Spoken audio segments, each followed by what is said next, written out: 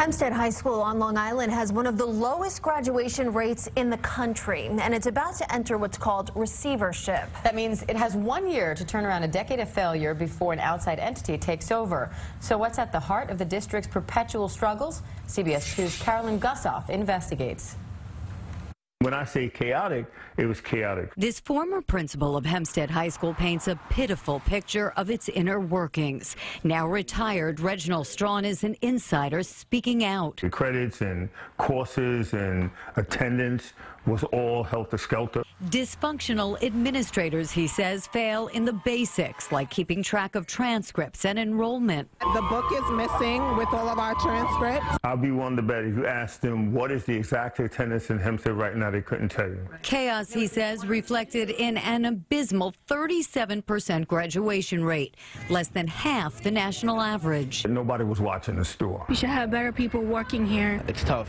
It's really tough. The district's poor performance not for lack of money. Per pupil spending is well above the state average. We never know exactly where that money is going. Why are there no textbooks, no workbooks, no curriculum guides? Many teachers we spoke with fearful to reveal their identity. It's like a ship without a captain.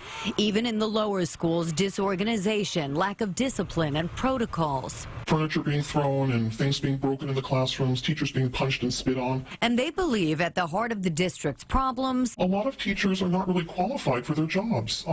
They happen to know someone at the Board of Education or they know the superintendent. Allegations of rampant patronage and nepotism. I've heard them often from people from the district, from employees of the district. Board of Regents member Roger Tillis says a culture of nepotism and patronage is an open secret. When you have a high unemployment rate, the key to being elected to the board in those areas is getting friends, relatives, jobs. As a result, you had people being appointed to jobs who were not qualified to do those jobs, let's put it that way.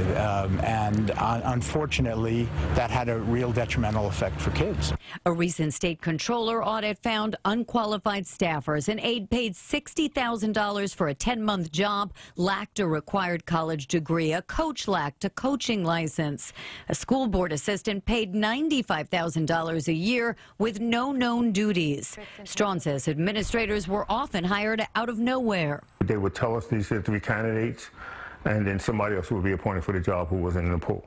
There are teachers in the school who make grammatical mistakes on the blackboard all the time. Conjugate the verb jog, they jogs. Spell quarter and character. Official documents urge cheek your work. Library books labeled non-fictition. The audit also found the board appointed administrators with no documented plan, reason, or clear benefit to the district and closed the public out of more than half of school board meetings. The school board president at the helm for only a year says he's aware of rumors but has no firsthand knowledge of pervasive cronyism. He declined an on-camera interview but told me current school board members have, quote, a moral compass and are doing their best to ensure this doesn't happen on their watch. Challenge is complicated by a huge recent influx of immigrant children. Critics are hoping 2 newly appointed school board members will bring change. There is something that is endemically wrong in the Hempstead culture, and the culture needs to be changed. A paradigm shift needs to take place. This parent has another name for the status quo. Corruption. I believe that's the heart. It's been going on for 30 years. We need to help our children. They're not going to succeed. And that's the reason that we have a low graduation rate at Hempstead High School. They give up. The key to change, says Regent Tillis, the acceptance of help when it's offered. That has not, he says, been the case in Hempstead. Carolyn Gusoff, CBS 2 News.